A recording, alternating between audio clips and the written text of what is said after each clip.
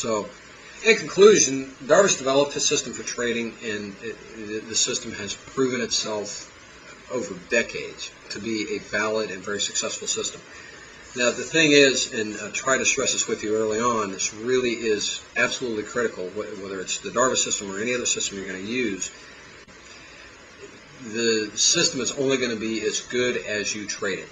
Darvas was successful because he came up with a very good system, and the manner in which he approached his trading and the way he conducted himself as a trader, really, that contributed as much to his success as anything itself. The other thing is Darvas was a student. He didn't just want to go off of information from other people. He wanted to study, and he wanted to ask questions and understand.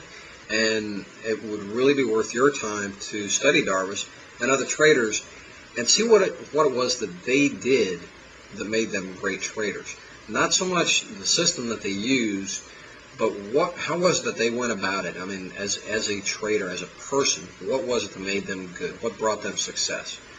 In Darvas' story, there are a great many lessons to be learned that would be useful to you regardless of your chosen trading strategy. Discipline is, of course, critical. Darvas, and this was something that Darvas had to deal with, and he found a way to deal with it that was effective.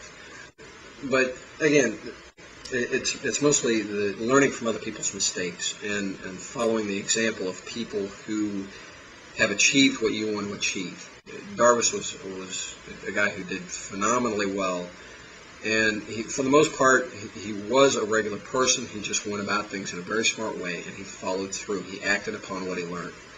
So his success came from studying and acting on what he learned, and then just making sure they focused on what worked. If it didn't work, bag it and move on to finding something that does work, and then stick with that and get really good at it. That was his main thing. Is he studied, he wanted to learn, and he acted on what he learned, and then he continued to focus on what works, and he just practiced it and refined it.